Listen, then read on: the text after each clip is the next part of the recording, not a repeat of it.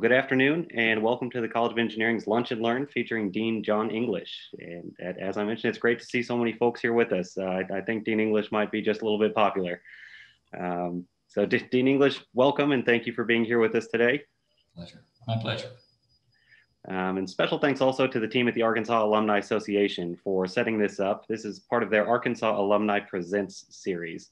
So be sure to head to arkansasalumni.org to see all the other events on the calendar that are part of that series. For all of our civil engineering folks, tonight at 5 o'clock, there's a civil engineering happy hour and a sneak peek tour of CREC, the Civil Engineering Research and Education Center, with its director, Gary Prinz. So pretty cool opportunity there among the other events. But my name is Nick DeMoss. I'm the Director of Communications for the College of Engineering, and I, if you haven't guessed, will be the host of today's program. As you can imagine, today is a pretty special event for those of us in the College of Engineering. This is one of Dean English's last public events before he starts his new role as Vice Chancellor for Research and Innovation on Monday. So with that in mind, today's format's going to be a little different than a normal lunch and learn. We're not going to have any PowerPoint slides or anything like that. I know you're all disappointed, but instead this is going to be more like an interview. So I've prepared some questions for Dean English. They focus on his time as Dean, talk about the state of the college today, and then also look forward toward his new role as Vice Chancellor for Research and Innovation. So we'll have an opportunity for questions at the end. You can just drop those in the chat box and we'll get through as many as we can. So without further ado, we'll get started.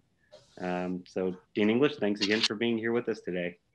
My pleasure. Thanks for having me. And I don't know what questions Nick is going to ask. So it could also be thought that this is his last chance to get me one. So we'll see what he does. I really don't know what he's going to ask. So yeah, I can assure you it's full of difficult gotcha questions, just as we discussed. That's the way you are, Nick. I know.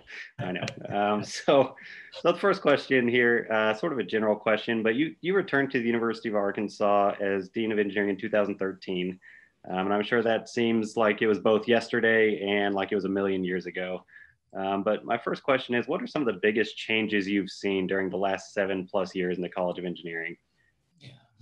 Wow, that's a great question, Nick. And let's kind of think through when I came in here, one of the first things I had seen, I remember one of my number one mentors professionally was the dean that preceded me, Ashok Saxena, and he was one that was the author of our first year experience program, our engineering career awareness program that have been actually transformational in view of changing our student diversity and retention of engineering students, which is a tough gig in engineering. But one of the things I noticed quickly was that I had not seen any growth in the faculty and staff since I had left here in 2007. And so basically one of the first things we did is, one nice thing when you hire somebody who's been doing a job like this, and I've been doing it at K-State for 6 years, is you're a little less risk adverse. And so I said, let's find every nickel and dime we can find and let's head down a hiring path. And we have added, I think, a total of pushing 45 new faculty. Of course, we do allow people to retire. And so there have been some retirements that have gone on. So we've seen a very nice increase, about 20% of our faculty size and a commensurate growth in view of our staff. And so I think that's one big one that we see. I think another, as we think about, I think that we have grown in view of our orientation towards inclusion and equity. And that's probably been more recent in the last couple of years, have done a lot of some training that we've had a lot of success with, and then also just advocating by action and placing in processes in place, requirements and searches that sometimes are not real well received, but it set some staggering years of recruitment. One year I can remember one of the departments, chemical engineering, to name them, shout out to them. They hired two, and they took advantage of a couple circumstances to make this happen. And certainly being the advocate of inclusion as I am, it was the year that the hurricanes hit the Puerto Rican islands. And they, basically went shopping in Puerto Rico and brought in 2 new faculty members from Manuez in Puerto Rico, major university down there. And then also had an opportunity to hire an outstanding faculty member from here in the US, a woman of color. And so it had a staggering year. And we've seen things like that where an entire recruiting class sometimes have been all women, or I know biomedicals had that happen. And so those kind of things I started seeing happening, and I don't take credit for that. You know, that's the leadership of the department heads making that. And likewise in hiring, I can only hand them resources if the department heads and faculty and staff don't zoom in to try to make a difference in hiring. They won't do it. You know, in my world is that, you know, the classic way of hiring was to advertise in the trade magazines and hope people apply. You can't do that anymore. You have to use modern, aggressive approaches to recruitment. I've seen great success in doing that. And I think the last thing I'll add, Nick, and because there's probably other questions, I'm really, really, really excited about our new data science program. And for those of you who are familiar with what's been going on, this is a program that bridges 3 different colleges, the Fulbright College of Arts and Sciences, the Walton College of Business, and then the College of Engineering. And if you're in that space at all, you know, data science is the rage right now. I mean, the demand for these technical skills is through the roof. And the nature of data science, years ago, we were thinking that it's like big data, and principally coming out of either industrial engineering or statistics, but it is morphed into every aspect of the academy, and also in industry. It's in retail, it's in food sciences, it's in sociology, it's in the classic space of mining data. And so it goes everywhere. And so what we've rolled out is a data science program that looks like a math, statistics, industrial engineering, computer science first 2 years. And then they launch into a dozen or so different disciplines, including sociology, including industrial or operations for industrial engineering, the cyber area for computer science. And without much advertising at all, we have 32 students in that program this fall. And I think that's transformational. And it also oozes of the community of Arkansas. If we're hot in one area, it's in the space of big data. And you think all the way from the Walmart Corporation and their needs for big data and mining information to startup companies like First Orion with Charlie Morgan down in Little Rock. This is a space we work in. And we all have memories of Axion being formed. And they were doing big data before it was termed big data. And so it's always been a space that we've participated in. I've also heard Northwest Arkansas has the potential of being the big data science mecca of like Silicon Valley is to fabrication of electronic devices. So it's a really exciting place to be in. And so those would be my top 3. If you give me much longer, Nick, I'll have more, and then we'll run out of time. So that's fair enough. That's excellent. Thank you for that. So we ask about the biggest changes you've seen. What are some things that haven't changed during your time as dean? What's been consistent throughout your time at the College of Engineering? Well, hopefully, I would have said football, but thank goodness that seems to have changed now. So that's off my list. So I can't talk about football. And being the Razorback, I was a kid that growing up, I was in the backyard with my radio and my football pads and a helmet, pretending I was Ike Forte. So when the Razorbacks lose, it's like I'm 8 years old. I am bummed out Monday through Thursday the following week. It just bums me out when the Razorbacks lose. And thank goodness Coach Pittman has put us on a track of winning. So that's not on my list anymore, Nick. It would have been last fall, but not now. I mean, this is feeling really good. I just wish we could all go to the stadium now. I'm glad to say that one trend that has seemed to have stopped is, I think, engineering. Obviously, today I'm still dean of engineering. Now Monday I got to be more party neutral. But one of the things that I've got my good friend Chris Weiser on the phone, and if he would take a microphone, he'd say we need a mechanical engineering building really bad. And Bob Harrison would say that, oh yeah, thanks Bill. I get all these hands waved for mechanical, and we do. I have not seen any change in mechanical engineering traction and building a new engineering building. But one of the things we have done is we're now building a new structures lab on the south end of town, and that's civil engineering. Mechanicals are welcome to play in this space if they like. But if you have any impression what they do, it has concrete floors that will be on the order, I'm going to get this wrong, be criticized by the civils, probably 4 or 5 feet deep with reinforced steel on order of inches. And they have these holes that are drilled that go through, and they're not just normal holes. They're capable of bending commercial size girders and beams. I mean, the big ones you see like in high rises. And so this is a big deal, powerful room that we are in progress of building on the south side of town. We finally have some growth in some engineering facility space. I'm excited about that. You know, slower than I desire, Nick, is our efforts of all things tied to equity and inclusion.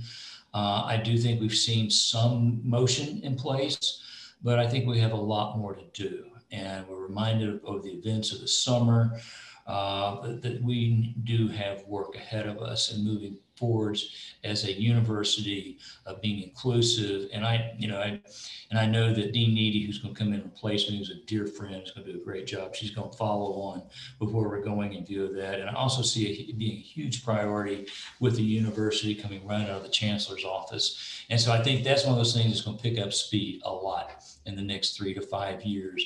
And it's time. It's time for that to change. And those are a few, Nick. Absolutely. Thank you. So transitioning now toward something that happened recently, we just wrapped up Campaign Arkansas. So that was an 8-year drive, raised nearly $1.45 billion for the University of Arkansas. Within the College of Engineering, we raised more than $70 million, and it funded all manner of major projects from scholarships to major construction like the facility you're just alluding to, faculty support, and all kinds of other things. But one big part of being dean that people may not think about as much is the role that dean plays in a project like Campaign Arkansas. Yeah. You're out there, you're telling the story of our college, you're explaining the needs and the opportunities. So my question is, what have you learned during your time as dean about the impact alumni make on a college? Well, drill it down to a word, it's transformational. You know, the gifts that when alumni choose, and you're always mindful of this as a dean, is that when a person or family decides to make a major gift, they're literally taking that out of their estate and they're giving it to the university to make a difference. And so, be it building a new structures lab, a new endowment for scholarships for a certain discipline, or be it an endowment for a faculty member or fellowship for a graduate student, these make a difference in people's lives. You know, and John White used to talk about this is, you know, it's not about the dean. It's about the students. It's about the university. It's about giving back to something you love. And sometimes that drives philanthropic notes that people want to give, and sometimes it doesn't, you know. And so the role of the dean is just to know our alums, figure out what their passions and their visions are. And if it falls in their sweet spot of wanting to give to engineering, then you grant them the opportunity to get to give.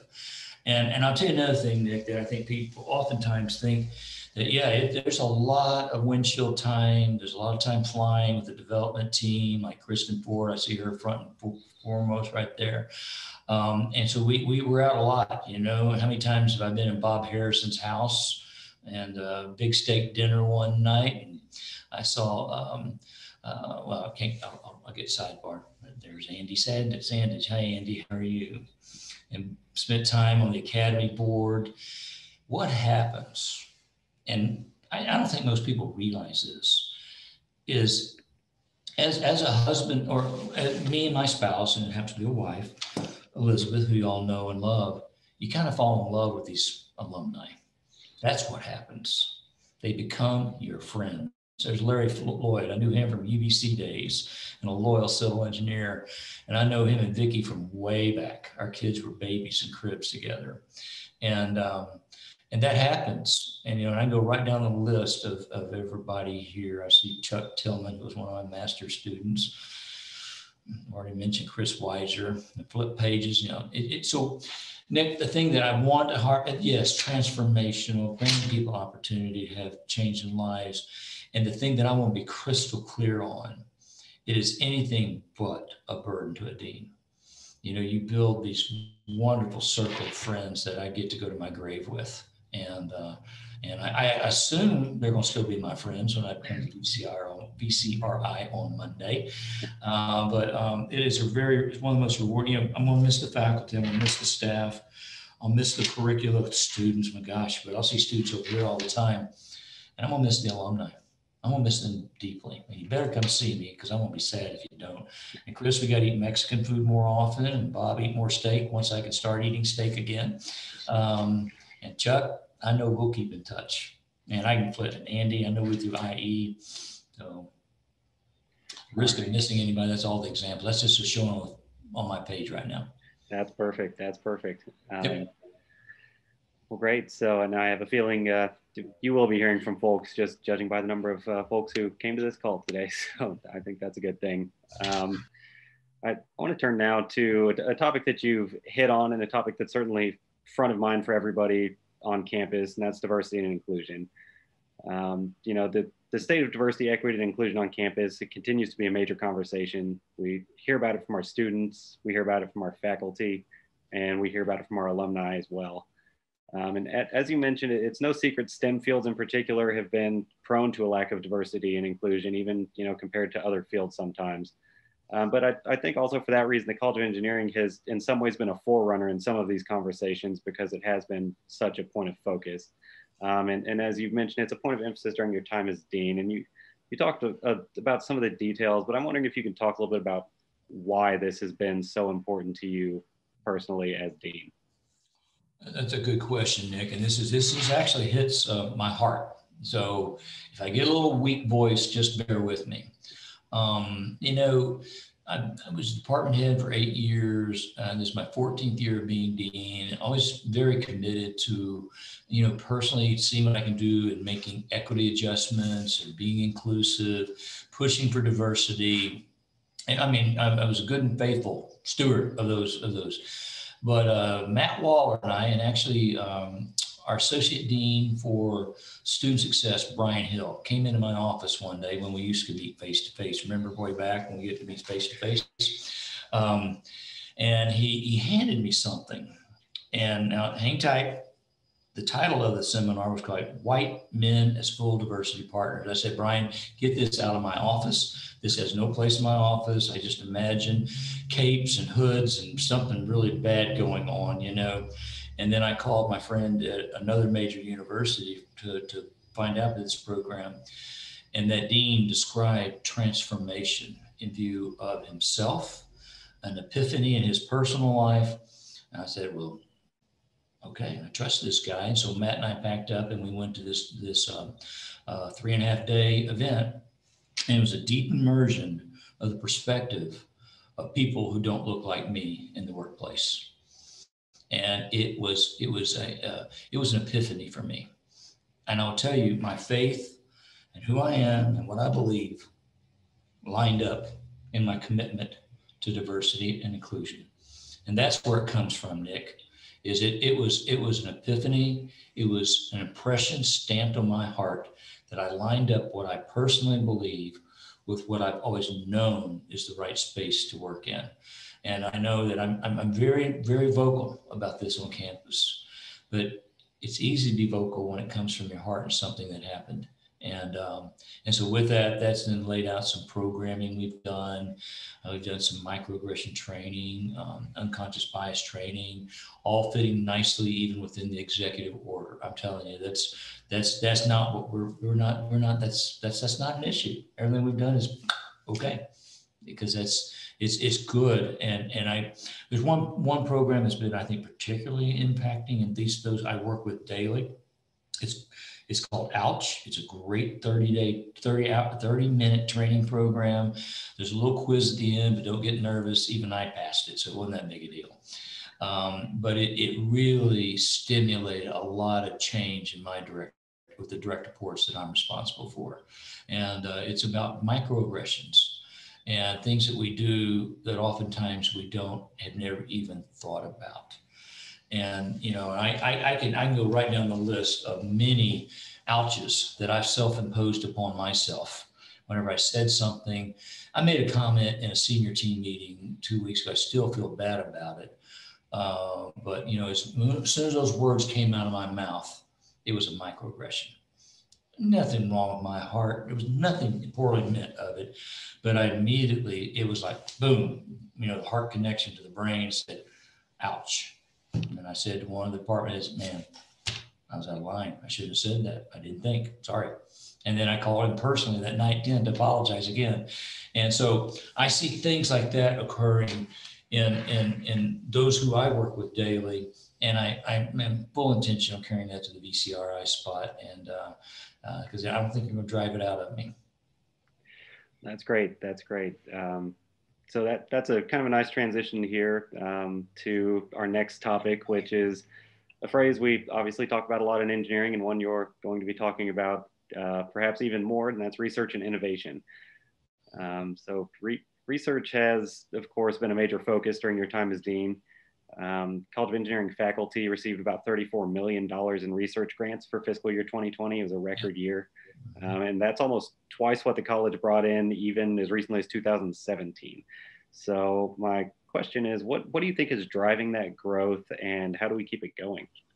Yes, that's a great question. And, a lot of things, Nick, when I think about that growth, it's certainly hiring world-class faculty and retaining world-class faculty. And you may think that, let me just paint the picture of what a world-class faculty member looks like. Gary Prince over in civil engineering, right? Okay, career award winner. That's the big deal award for an early career faculty member. But also, since I'm the dean, I do all the reviews of promotion and tenure packages. And so I learn all about things they do.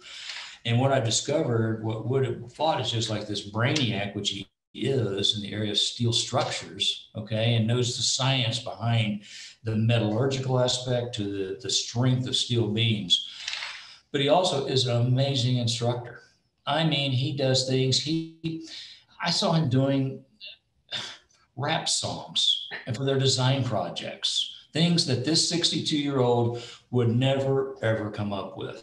But his relevancy and his ability to teach is second to none. And I've been dean for a long time. And Gary's not the only example of that. I go right down the list. I think of Lauren Greenlee over in chemical engineering, who flipped an upper level chemical engineering course, rather than being focused on the technical content, focused on the communication aspects, and then taught the technical content from around the subject of being a good communicator. That's innovative, folks. And so hiring faculty like Lauren, like Gary, and just go right down the list across the college. So you got the brain cells, you got the creativity, you've got the stock there to do some great things. And then I think the responsibility of shepherding and supporting, starting with the department heads and the faculty and the staff, supporting their ambitions to bring in research, to fund their scholarly activities, is very important. It's a nurturing environment, and it's very important as dean that we see nurturing environments for these faculty members so they feel enabled, empowered, and similarly, the dean's office. Basically, our job is to build great processes and duck, have some grantsmanship training, show them where they can submit proposals, help them facilitating an interdisciplinary project. And Nick, I don't know yet, but I'm already trying to stick my toe in now the broader aspects of campus. I think, I was in a call last night with the deans, and Dean McCabe from the law school said, John, think about policy issues on research contracts and proposals. Bring the legal law school into your proposals.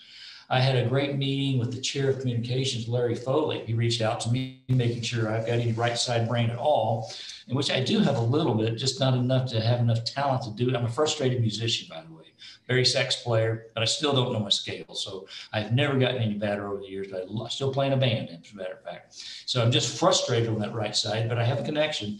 And Larry wanted to meet with me, and he shared, right here, I liked it so much, I've ordered 3 copies from University Press. Mike, are you proud of me? Mike Beaker, that runs University Press, is on this phone. And so I'm carrying this over to a friend of mine today. The title is Indians, Outlaws, Marshals, and the Hanging In Judge, good Arkansas vernacular. This is about Judge Parker in the late and mid 1890s, who was appointed by General Grant to go to Fort Smith and stop the corruption and all the bad people attacking a lot of Native Americans just west of there, doing bad stuff. I mean, killing people right and left. And he went in there and he straightened up Fort Smith. And it's a remarkable documentary. And as Dr. Foley was describing this, I hope I'm not embarrassing him, I saw the same spark in his eyes as I've seen in faculty when they hit a career award. But when he described discovery through the National Archives, the original letter that General Grant sent to what was soon to be Judge Parker, and then found Judge Parker's acceptance of that offer in the archives, I've seen the same eyes in engineering. It is no difference. And so, Nick, I don't know how I'm going to do it all, but I think as I roll into the VCRI's job, we're going to broaden our purpose. We're going to engage the entire academy. I find it tremendously exciting. And I've got a good appreciation for business and the sciences, you know, from my technical background. But then I've also, I think I've got a compass here that's already pulling those things out. And I think there's going to be scores of opportunities. And another great book I read was Hillbillies by Jared Phillips over in the history department. Growing up here, and I hope I'm sharing the vision here with the good examples. And so Jared was featured in our daily news feed last year about this time, I think. Well, what caught my attention, he and his family live out in Prairie Grove. Well, that's my hometown. It's where I grew up. And so I said, Christy, I'd like to meet Jared. And then I noticed the article was about this book called Hillbillies. I didn't really know what it was about. He and I went to lunch. And what I learned was, as a kid growing up here in Northwest Arkansas, I wondered who these people were with this. They had long hair. They really looked, you know, they weren't wearing a nice, beautiful red sport coat. Okay, let's put it that way. All right. And there's, well, I won't go into more detail. Those of you who grew up around here, we called them hippies. I didn't know who they were. Well, it turned out these were typically white collar people who had gotten fed up with all the 60s and the 70s, from racial tension to the Vietnam War. And, you know, they said, I've had enough. We're going to move to the fertile soil of the Ozarks, and we're going to go back to the land. And that's what they called them, get back to the landers. And what they discovered is our fertile soil here in Northwest Arkansas is about an inch deep, and then you hit rock. And now there are some good lands in lower river valley areas, but, you know, they discovered they had to work together.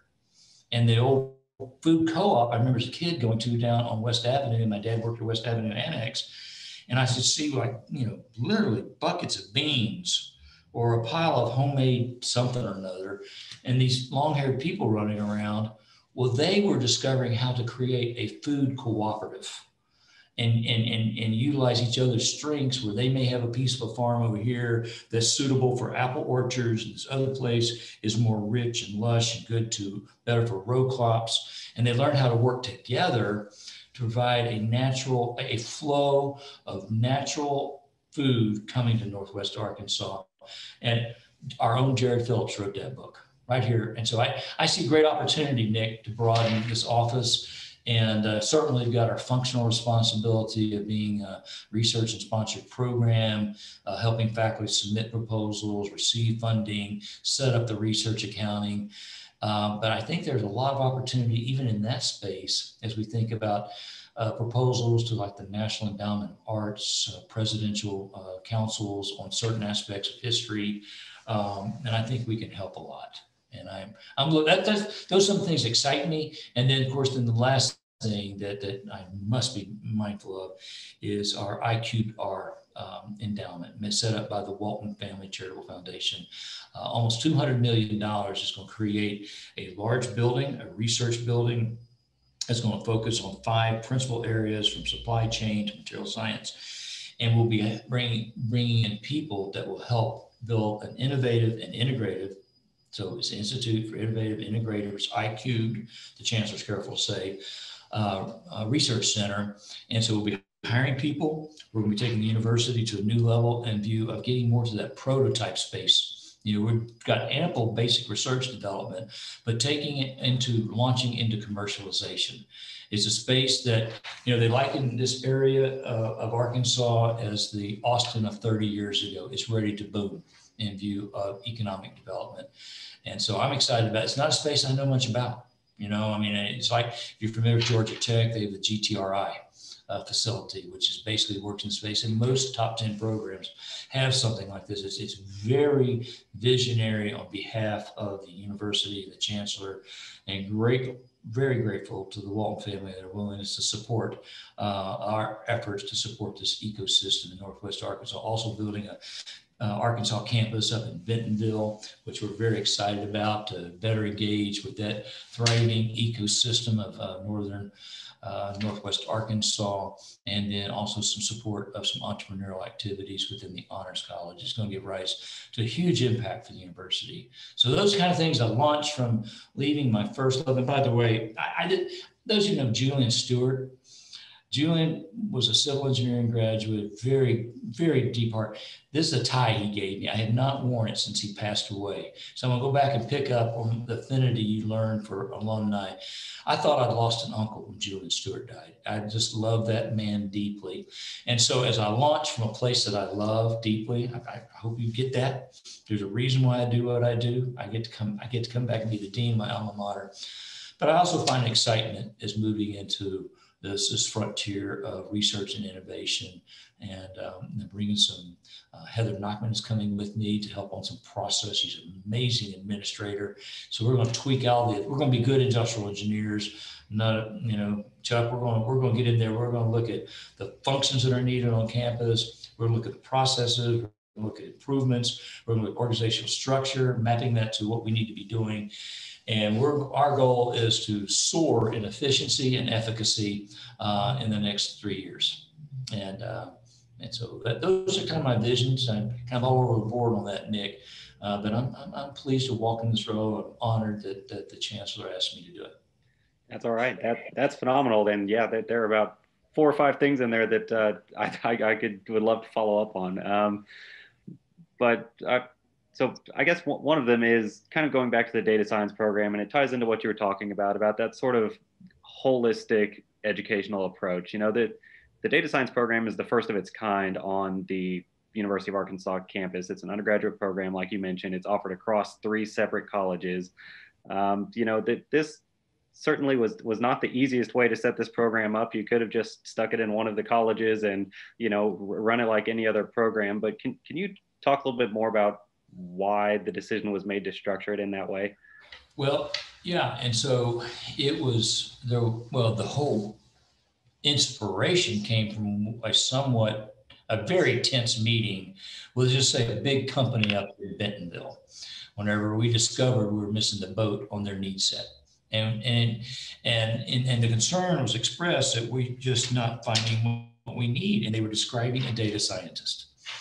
And in that meeting was Todd Shields, our dean of the Fulbright College of Arts and Sciences, and then what was then the Walton College of Business dean, Eli Jones. And so we basically were walking out of the meeting saying, my gosh, we have to do something.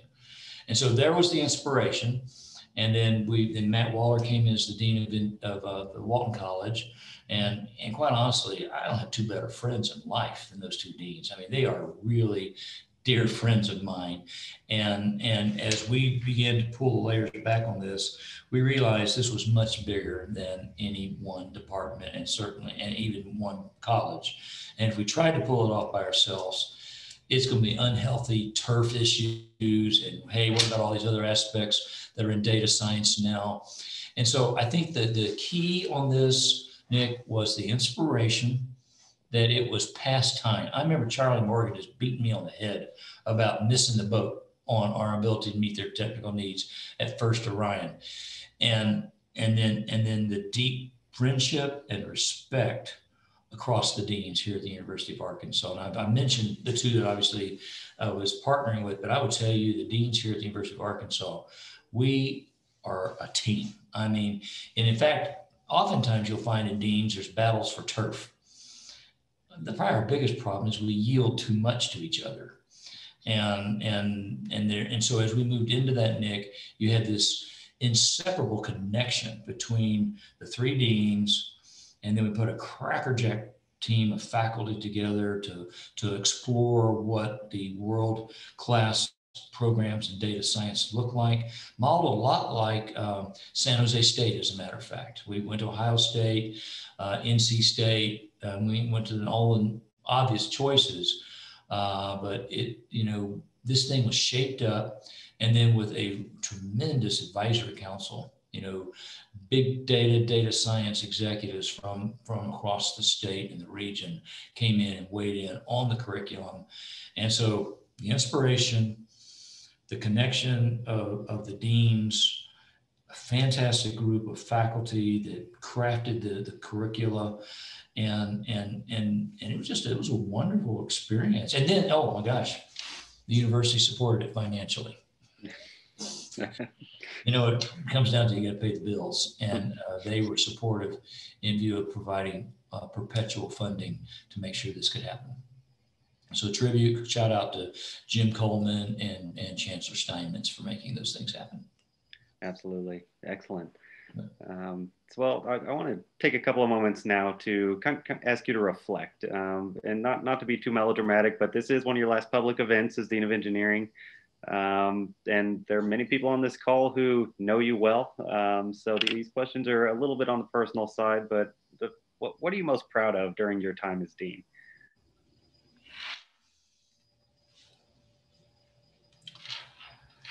Wow, most proud of, gosh. The top thing I'm most proud of. Yeah.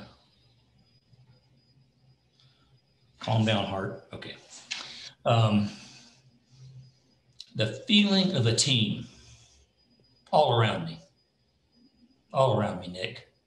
The staff, the faculty, the students I know, the advisory councils. I don't know which group I enjoy more. And I have never felt so humbled to feel that in my organization that I've been granted the responsibility for. And I don't credit me for that. I credit for a whole lot of really good people who undergirded what we were trying to do in the college. They caught the vision of our strategic plan. Every group said, we're going that way now. And our strategic plan says we're going to prepare you for your tomorrow, and totally got our hands around that. Everybody. And we're not perfect because I'm the dean. I know that. But, I think that's the thing I'm most proud of is the feeling I have going in the office, seeing students around our complexes. When the advisory council, I'm dying because the advisory council is virtual on Friday, just dying. And because, all aspects. And I think that would be, it seems it's not the numbers, because man, we're on track for we've broken tons of records. No, those are good. That keeps me out of trouble with my boss. But the things I'm most proud of is the feeling I have in our college. And it has been incredibly rewarding with all humility. Yeah. That's great. Nick, would you like an outsider's point of view? Well, sure. I'd like to say something, John. I think that the biggest thing that you did is you look at it in reverse of what you just said. You make everybody at the university, all the alumni, feel like you're their best friend. And you are, in practice. It's not a sham. No. The other thing is, I have learned there's such a distinct difference between managers and leaders. And you're definitely a leader, and people follow leaders. They bleed for leaders. And that's what you are. That's why you got this opportunity. I know I'm going to miss you. I'm mad you're taking Heather with you. I didn't know about that one. But anyway, it's I guess in the reverse of what you were saying, it's how you make everyone else feel and how you inspire others just by being John. Thank you.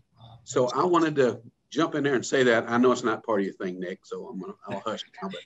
But that's all right. Thank you very much for that. Right. Yeah, that was excellent. Well, yeah. So we'll kind of turn toward the future now, and you talked a little bit about your role as Vice Chancellor for Research and Innovation, but so yeah, can you talk a little bit about what you see as kind of the early days being like in that role, and kind of what your priorities will be? Yeah, and a lot of that is what Heather is joining me. And Bob, she's just 50%, by the way, so she's not full time over here. And so what Heather and I will be doing, I obviously do the line responsibility. The reporting structure comes to me. Heather will be, and I know it sounds like a made up title, but it's really not, a senior associate vice chancellor. Sounds like we're running out of adjectives, but that establish her as the number two person in the DCRI's office, but has no line responsibility. So I think the early years, Nick, and I'm sharing this open with these folks, they're wonderful people over here. I mean, hardworking, overworked.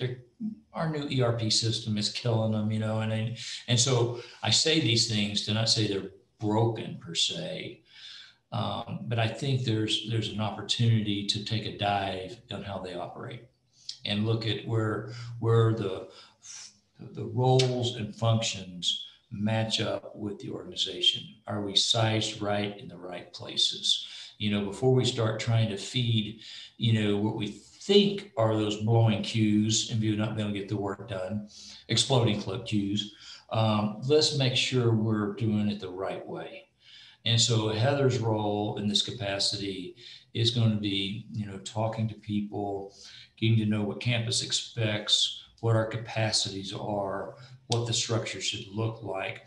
And so I think that within the first year, we will likely see some shifting in the way we're organized, some movement of where people's responsibilities lie.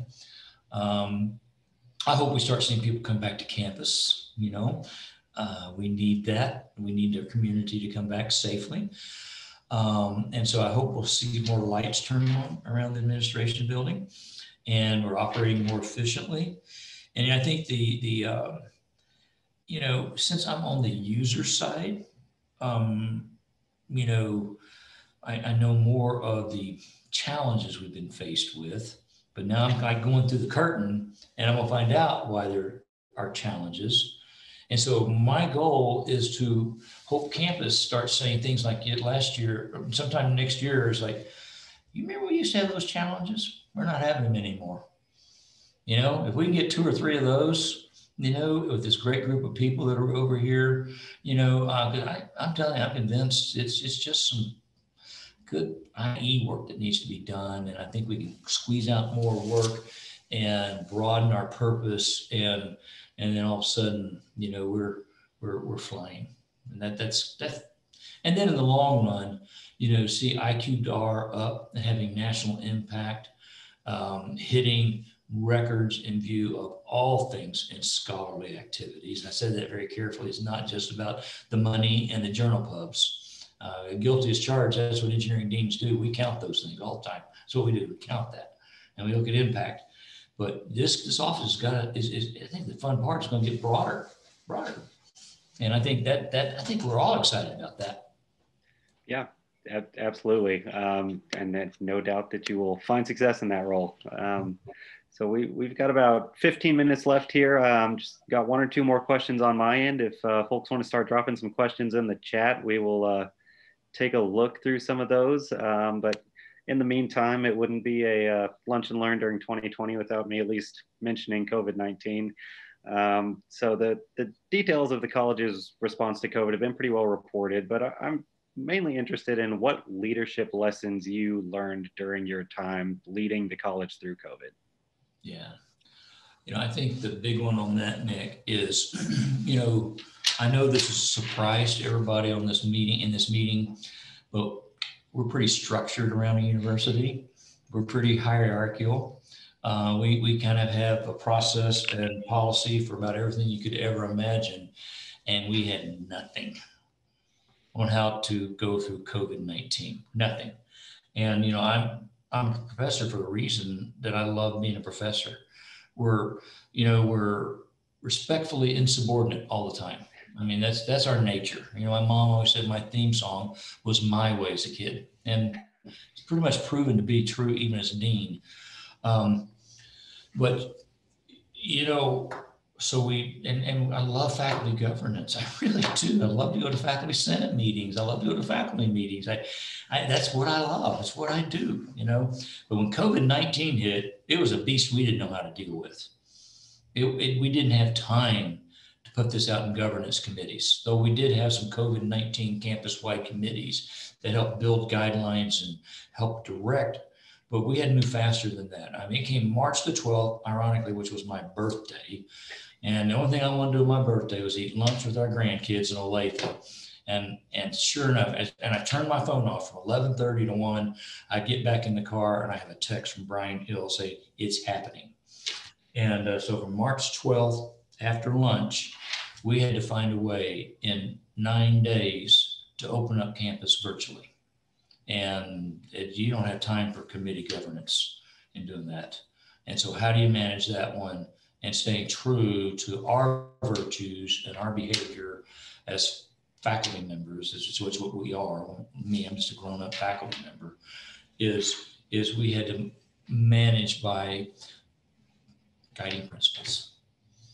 And, you know, and so we started rolling those things out. Nobody should feel unsafe. Nobody should feel like somebody's taking advantage of power differential. The deans unified very quickly on a set of principles. We're going to protect jobs and salaries at all costs.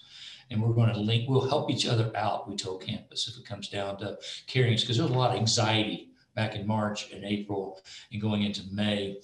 And so it was guiding principles, and we just kept that going and going. And I think I learned that more than anything else. And I think everybody on campus in all leadership roles, whether you're running a lab or supervising the front office of the academic department, we've all learned that we had to be broader. We could not come up with enough policies. And like Jim Collins says, when the bus is heading the right way, you don't need a bunch of mindless bureaucracy and policies. And we didn't even have time to write the policies. And so there was only one way we had to you know, quite honestly, I made more decisions by myself than I ever have in my entire 32 plus years in the academy. I mean, there were times I just had to execute and explain it from guiding principles. And then I think another one too, Nick, was communication has never been more important. And Nick, you've helped me a lot in getting the word out, and you have. And because I think that helps more than anything else. So many comments of people who have just appreciated hearing from my office, you know, what's going on. And we didn't do it perfect. I missed some big things that I got nailed for, but you know, we sure did communicate a lot. And I think that probably, now, as the president of Purdue has said, turning campus back on is nothing compared to turning it off. This is the challenge of challenges. And I know we're not alone. I imagine every company and organization on this phone is facing the same thing. How are we going to turn our university, your university, back on? Because that is a challenge. We must get students back. We must get that college experience going again, but we've got to do it safely and be mindful of what we know are best practices. Unfortunately, we had a big test bed in K through 12, and we see what happens whenever social distancing and masks are worn. And so we're looking at some new paradigms, guiding principles and what the classroom is going to look like. Certainly, we are going to be offering face-to-face courses, 100% face-to-face. And certainly it's going to take a room 4 times the normal size. And so, you know, a big course in chemistry is not feasible. There's not anything in Northwest Arkansas big enough to hold 350 students. But our smaller classes, we're moving hard at having 100% face-to-face, but then accommodating whenever a student gets sick or a faculty member gets sick. We'll have those lectures will be recorded, and we'll support students who have documented reasons to be away from class, because we got to get it turned back on. And it could turn on a second back to shutting it down if this spike turns out to be real. So we're watching those. Central administration is watching those numbers deeply. Sure. So yeah, guiding principles and communication. I think I already knew those things, but I really learned them this year. There you go. Yep. All right, so we've got a question here from Ted Dickey, and it's in light of faculty responsibilities for teaching and research, how could the U of A encourage and support faculty efforts to pursue commercialization? And it's a great question. And, it's one that, my opinion, not every faculty member wants to do that. In fact, as I've gone to some of the big programs, but I'd be name dropping if I mentioned them, but I've been to several talking about this very issue, Ted. And it's typically 5 to 10%. Now I'm talking engineering, that's all I know right now. It's only 5 to 10% that really want to move into that space. And so the challenge there is to pulling that talent out. And also, I think bringing in talent, one of the wonderful things about IQDAR, we're going to be able to bring in some talent in this space also. So this new talent, and we're talking about a director, 3 chairs of the 5 areas, and 20 faculty members. So it's transformational for this campus on the number of new faculty that are coming in, and they work in this space, and they're likely to come from universities who have, great, I don't name drop, but you go to places like Purdue and Georgia Tech and UT Austin, they have these enterprises, but 90-95% of their faculty are not participating. They're out doing their basic research and science and scholastic activities. They don't want to do that, but those who do can be tremendous facilitators. So we bring in folks that are already doing this, working with those who want to do it more, and working with the Vice Chancellor for Economic Development, making sure we have the pockets necessary to launch these startups. That's what we're looking at, Ted. And we have a lot of faculty who do this. We've got startups right here in our back door that have come out of our faculty. And never forget, it's not necessarily the faculty, oftentimes it's their graduate students that come in and want to launch the company. In fact, we've got a board policy, a faculty member cannot be the CEO of a startup. They can be at most a CTO. And rightfully so, it's a conflict of interest to run a company and still be full-time employed as a faculty member, because their fundamental charter is to teach and bring and do their scholarly efforts and serve the professional community. And so it's going to be a balance, but we're going to bring in some thoroughbreds to work with some of our thoroughbreds and try to pull it out. That's a good question. And remember, I'm minus 4 days in the job right now. Okay, so the depth on this was pretty light, Dad. Okay. Well, we are down to our last 5 minutes here, so I want to be sure to give you an opportunity if there are any kind of parting words you'd like to share. We've got a lot of alumni in this call, and there's certainly a lot of new people from the VCR office as well. So anything you'd like to share? Yeah, Nick. I think as a fellow alumnus, I encourage you to take ownership in our university. It's well, I am one of you, so this is like weird to say this, but it doesn't belong to any administrator or faculty member or staff member. The university is the sole property of its alumni. That's my view on it. And we all have a deep responsibility, and I know I'm preaching to the choir here, of caring for her and propping her up, giving of your time, talents, and resources as you're so inclined and able to do. Serve on advisory councils, get involved with the Alumni Association. And the easiest thing you can do if you're not a lifetime member of the Alumni Association, do that. Commit to Brandy that you're going to be a lifetime member of the Alumni Association. And I tell you, the younger you are, the better value it is. You never have to pay the membership fee again. So when Sarah graduated one of her degrees, that's our daughter, I gave her a lifetime membership to Elizabeth, and I gave her a lifetime membership to the Alumni Association. I think that's kind of a pledge of allegiance to the university. That should be critical to all alums to say, I'm in for the long haul. And I'm a lifetime member of the Alumni Association. I'm going to serve when asked to serve. I'm going to provide feedback when not asked. You just remember, all of us who have been faculty, who are faculty members, we're very used to getting feedback, whether they're asked or not. And so, when you think we need to know something, let us know. You take ownership in this place. And I know I do. I mean, I this place is just wonderful. I made an attempt, even in COVID, to walk around campus. And so I think that would be the biggest thing, take ownership, because you are the owner. That's excellent. Well, if there's anyone who wants to drop any notes for Dean English in the chat, certainly feel free. We can get all those to him afterward as well. But I think that'll do it. So on Dean English, on behalf of everyone on this call and everyone in the College of Engineering, thank you for everything you've done for our college. We wish you all the best in your new role. And we certainly appreciate you taking the time to be with us today. Thank you. Well, it's been my pleasure, and I haven't died nor have I moved. I've just moved across campus. Okay. So we'll still see everybody. So thank you, Nick. And thank you all for taking up your time to join us here.